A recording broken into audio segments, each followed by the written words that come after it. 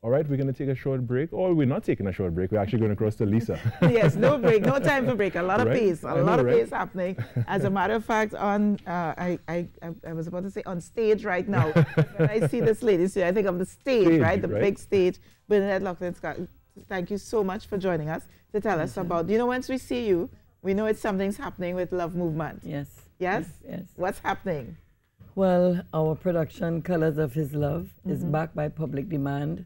Last year, it was a Blue Mind production, and I always tell people, God is my musical director, producer, director, everything. So when you put things in His hands, as you know, He makes it work, even though you have all these struggles. And people asked us to repeat the concert this year, and we were putting it on at Sapa, but they were doing some repairs, and they had to cancel us 3 weeks before opening night. So we were in a bit of a tizzy, but I told God, this is your work it out. And Queen's Hall were able to juggle a few days for us. So it's going to be on at Queen's Hall? Queen's Hall on Friday and Saturday this weekend, 4th and 5th. Yes. Tickets are $150 unreserved, $200 reserved, $250. But what I want to say, you've been showing our clips on TTT. Yes. And for people who have not seen that production, I'm just asking you not to miss it. Because last year, someone went the opening night, and the next day there was a review in the paper, Broadway will envy your talent. And it's not just saying something nice.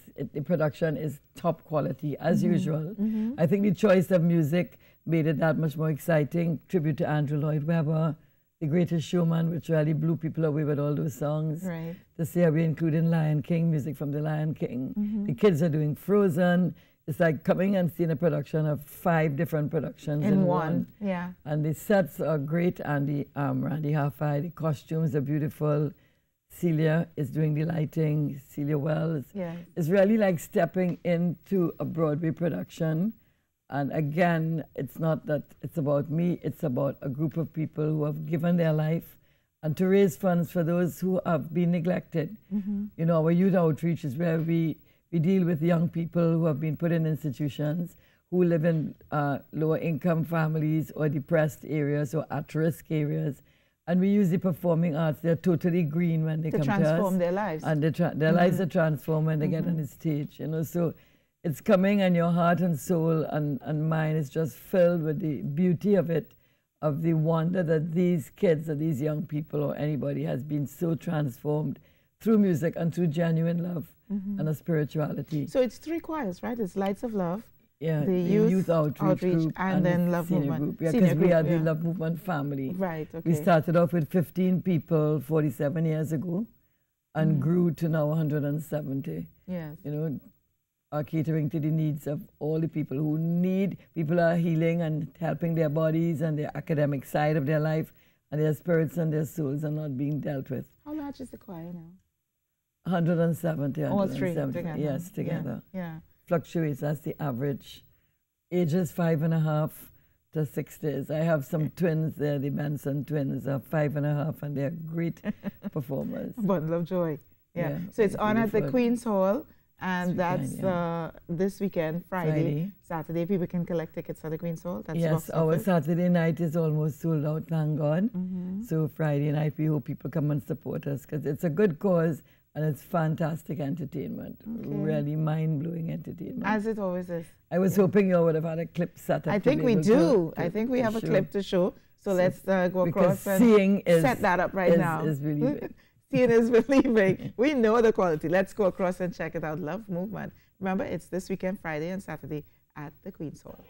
I know he is the King, I see inside. Can you feel the love tonight? Founder and musical director of the Love Movement, Bernadette Loughlin Scott, said she founded the movement out of a need to give back to the country.